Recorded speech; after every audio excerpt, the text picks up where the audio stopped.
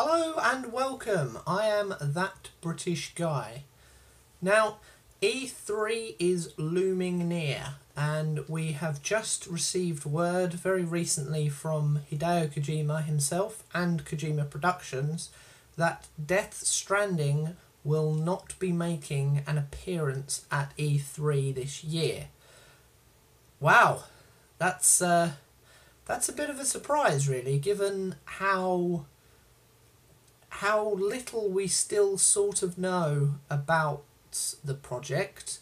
We've got two trailers that really don't tell us a lot, and although I wasn't necessarily expecting gameplay there or really even another trailer, I still expected maybe some screenshots of something, maybe even the reveal of who is playing the female lead character, maybe introducing her up onto stage, or seeing sort of pictures of her being scanned in for facial recognition, and potentially even seeing sort of the model that they've built of her in some kind of uniform or some kind of outfit pertaining to her character. So we're not gonna find that out at all. All we got was a very cryptic poster, the sort of 5-starred web picture with bridges underneath it, which is obviously the organisation that Guillermo del Toro's character works for and is associated with. So yeah. What do we think about that? That's come as quite a surprise to me. I'd be intrigued to get your views on that and what you think about Death Stranding not being involved at E3 at all. Let me know. On the other side of things, though, I want to talk very briefly about Metal Gear Survive, and I think this will make some kind of appearance at E3. In terms of gameplay, probably not, because what else can they really show us? We've got the sort of half an hour video of just people running around hunting zombies and building a few kind of makeshift walls and fences that then got broken down. And I don't really think there's a lot else that they can show us just in gameplay. I'm thinking that they will lean more towards a second trailer rather than gameplay.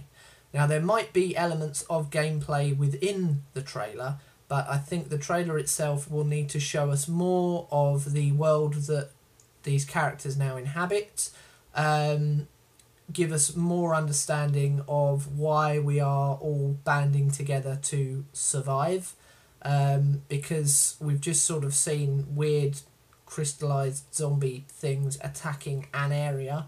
We don't really know who or what they are, so some kind of understanding as to more so what they are would be quite nice. I think the more likely reveal that they will show us is more along the Metal Gear side of things. Obviously, at the end of the first trailer, we just heard the screech, which was clearly coming from some kind of mech, some kind of large mech, so it can really only be a Metal Gear. And I think that needs to be the thing that Konami used to try and draw people back into this. They got a lot of negative feedback, and I think if they are seriously wanting people to spend hard-earned money on this game, they need to do all they can to try and win back at least a small section of the fan base to truly invest in this game. I personally think that what they will do is kind of do almost like a greatest hits thing for the Metal Gears, and probably include all of them, maybe then with a new one as the main Metal Gear, and just have it sort of strewn with Metal Gears throughout time.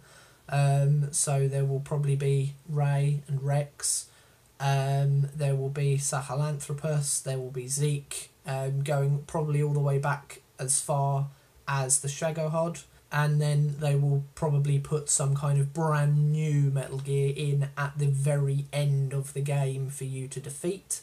It would be very nice as well, a little bit of fan service, to actually incorporate building your own Metal Gear into the game as well to help you survive.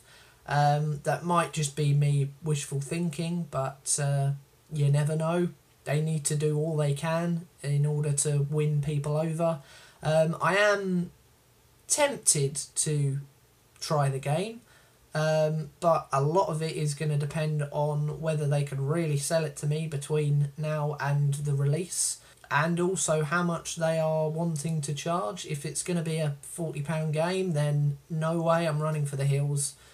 I will not be touching that. But if it's sort of 15, 20, then I will be very tempted to try it out and see what it's like. It's piqued my curiosity, but it hasn't really completely won me over yet, so who knows. Maybe E3 will be the time for Konami to really win over people like me who are still on the fence. What do you think about Metal Gear Survive in general? Are you looking forward to the game? Probably not, because I don't think many people are. But are you at least on the fence like I am and sort of waiting to see what Konami do at things like E3 and TGS? Or are you willing to get the game regardless because it's a Metal Gear game and you love the franchise? Do you want to be just seeing any Metal Gear that you can? Let me know. Let me know what you think Konami will release at E3 with regard to Metal Gear Survive, and let me know what you think about the lack of Death Stranding at E3 as well, and any other E3 bits and news that that you feel needs to be shared out there. Please let us know in the comments. Please also give a like to this video if you like what you see, and please subscribe as well to the channel. I am That British Guy, and I will see you very soon. Goodbye.